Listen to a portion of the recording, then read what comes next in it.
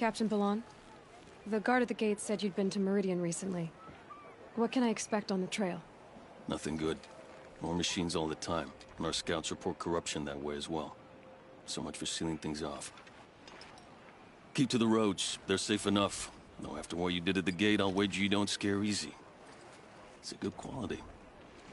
I could put it to use, if you don't mind a quick jaunt back east. I know it's bold of me to ask a favor after you just did one, but I can offer you answers in return. If there's anything you need to know about the Sundom.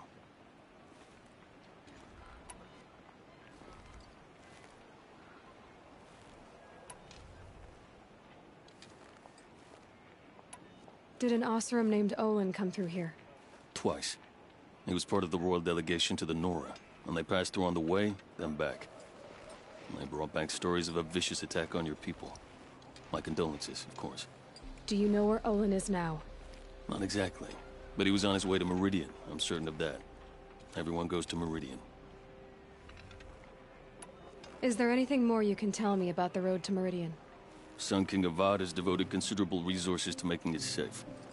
But by the Sun's witness, it's been harder to control in peace than it was during the war.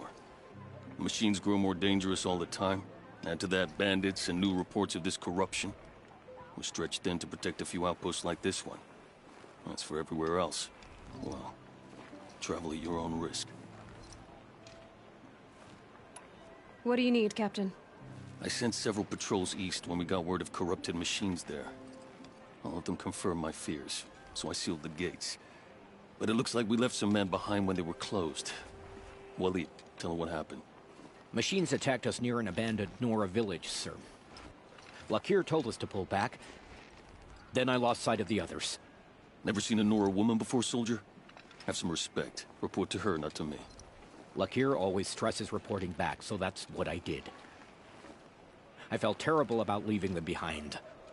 Now that the gates are open again, I can send someone after them.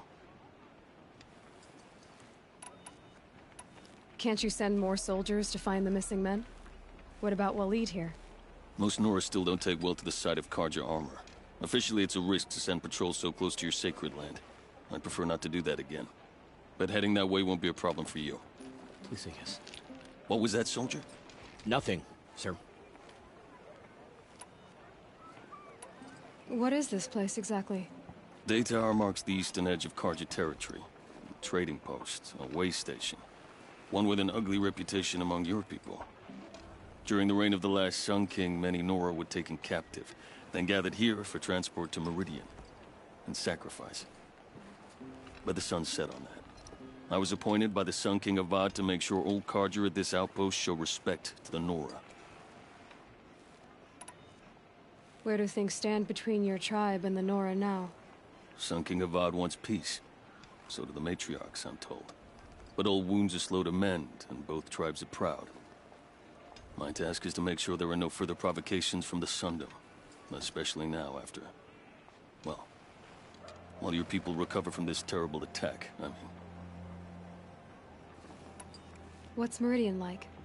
It's a changed place. A living city. Nothing like it was during the rule of Sun King Jiran. Avad, our new king, has done all he can to make sure of that. Slavery has been abolished. There's a new alliance with the Oseram. And the Sun Ring, where so many Outlanders were killed, is now a memorial to the fallen.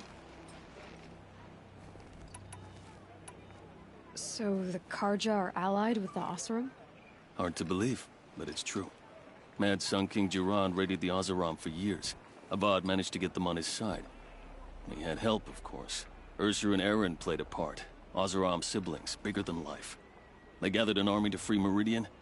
I marched with them. Scaled the North Cliff with my men and secured the Temple of the Sun. Sent Jiran's kestrels and priests packing. Now Oseram are a common sight in the city. And a common sound, too. They sure bicker a lot. It sounds as though you approve of the new Sun King. He is the chosen of the Sun. And what the Sundom needs after 10 years of war. A calming light, not a scouring one. Sun King Jiran would shed blood at any slight. For Sun King Avad, that's a last resort. Lucky for those who slight him.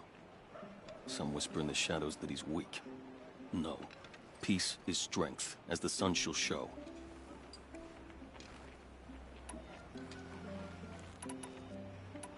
I'll see what I can do about your missing men. I would be grateful. But not as grateful as Waleed. You hear that, lunkhead? You might be off the hook. I'll sleep well tonight.